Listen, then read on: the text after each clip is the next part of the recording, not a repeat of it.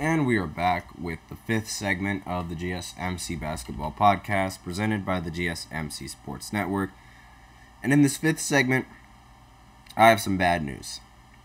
And there is a possibility that the TNT cast between Shaq, Ernie, Kenny the Jet Smith, and Chuck is going to dissolve.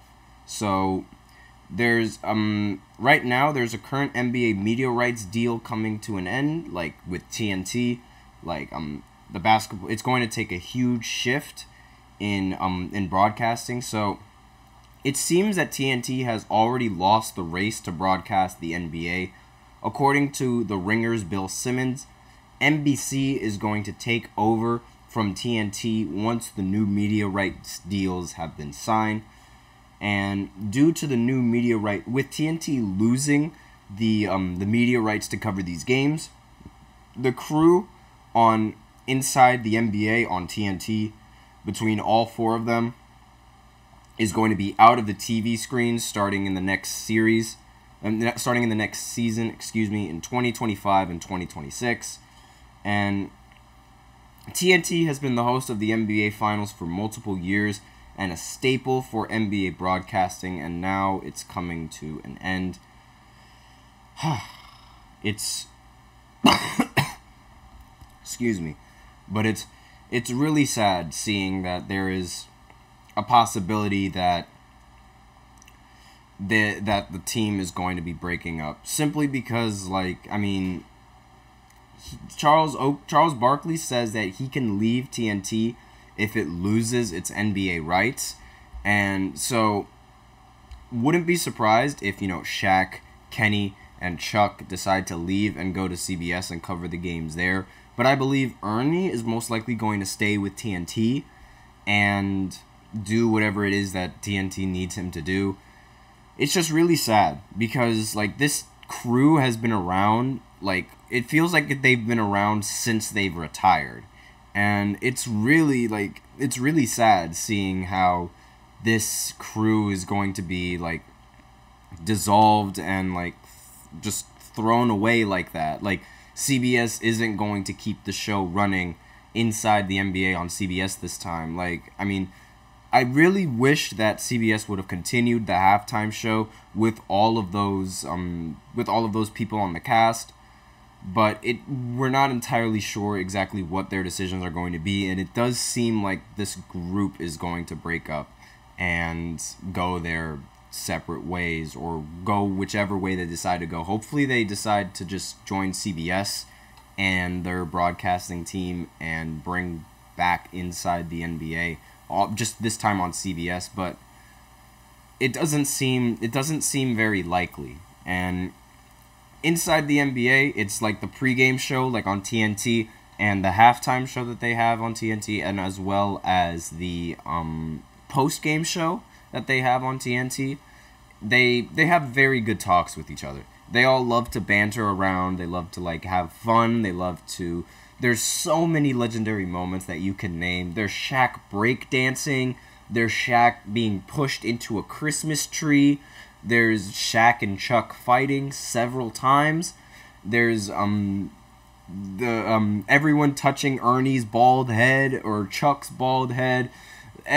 Just so many funny moments. And of course, how could I leave out Shaq saying, "Hey, how many rings you got? I have 4 rings. I have 3 finals MVPs. I've been the best player on my team." And then Chuck just calling him fat, Chuck calling him Shrek, all sorts of things that are just absolutely hilarious, because they're all friends at the end of the day, and they just love to banter with each other. And sometimes the NBA discussions turn into very heated debates between Shaq and Chuck, simply because Shaq refuses to let Chuck speak on anything. Whenever they talk finals, Shaq is just "Yeah, well, unlike you, we have experience winning in the finals." And it's Chuck is always the center of being made fun of. Even when Kevin Hart was on the show, there was a point where Kevin Hart, like, when they were talking about him announcing his retirement from the All-Star game, he was like, I've already reached greatness. Like, it's over. Like, Shaq, you already know what it feels like.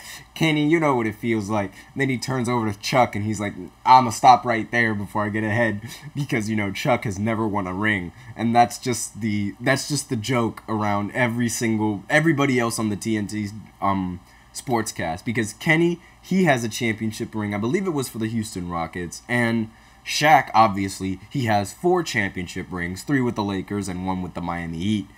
And Chuck, he's very, very bitter about it. He's like, man, I'd be able to have 4 rings if I was riding off of D-Wade and Kobe's coattails. And obviously, you know, there's some truth to that, and there's also some untrue to that, because Shaq does have 3 Finals MVPs, meaning he wasn't carried by Kobe and he wasn't riding his coattail.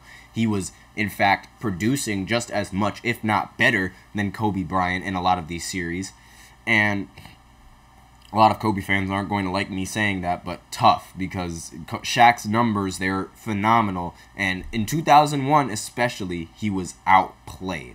And, DeBoyd J in the comments said facts. I mean, yeah, I mean, there's really no argument for it. Shaq played better in 2000. By far, he played better in 2000. I mean, he was averaging like 38 and 12 or something like that, while Kobe was averaging like 15.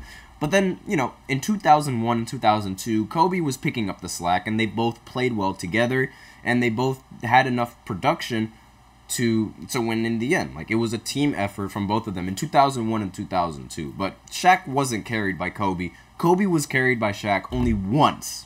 Like, I am a Kobe fan, but I'm just going to say that he was only carried once, and that was in 2000, because there's just really no argument for saying that Kobe played better than Shaq in that series whatsoever. Like, none.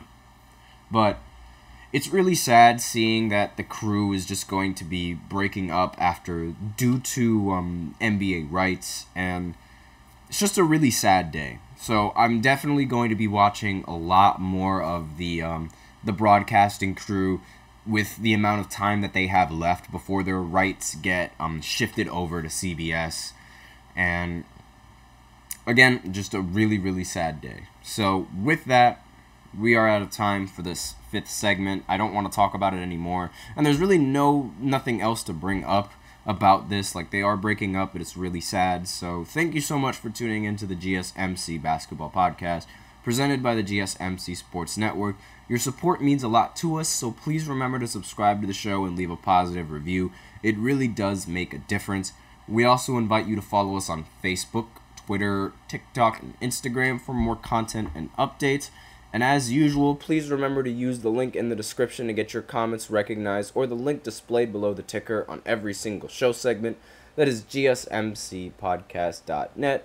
Really helps the show, makes the show much more interactive between myself and you guys. Once again, the link is GSMCPodcast.net, and it's displayed below the ticker on every single show segment. That's the end for the show, ladies and gentlemen. Thank you so much for... Oh, wait a minute. Excuse me. Before I end the show, we have a comment coming in from Boomer. Talk about the Pacers. Now, I didn't really talk about the Pacers. I talked about them yesterday, which is why I'm not talking about them today. Simply there's really... If you want to hear what I have to say about the Pacers, you can go ahead and watch my previous video about the Knicks and their series. But, I mean, since you do want me to talk about the Pacers, I might as well go ahead and take a few minutes and do that. So, I mean, they're down 3-2 in the series, and now they're looking to win in Game 6 in Indiana and push the series to 7 games with a chance of winning in Madison Square Garden. But I mean, they played very, very poorly in Game 5, and now they're expected to somewhat bounce back in Game 6. They do have home crowd advantage. But, okay, Boomer is going to go ahead and watch the video. Yeah, because I did make, I do have my own segments, like, talking about the Pacers and the Knicks and their series in the previous, upload that I did. So, just go ahead and check that out if you're really interested. But, I mean, maybe in the next maybe in the next segment for Friday, like maybe tomorrow, I'll go ahead and talk and give my predictions on what's gonna happen in the series. But I have the Knicks winning in Game 6. But then again, like there's a huge possibility that the Pacers could end up winning in Game 6 due to the home court advantage, and then pushing the series over to 7 games. But that's really like all the time that I have for this show. Again, watch the rest of the videos if you are interested in the Pacers and what they have to say. I'll keep that in mind for the next segment on Friday. And Boomer has something else in the comments. Keep doing what you're doing, bro. Appreciate it, man. So, thank you so much for tuning in. And again, be sure to watch the rest of the uploads that I have on the basketball podcast. But thank you guys so much for tuning in. I am your host, Nelson, and as always, take care.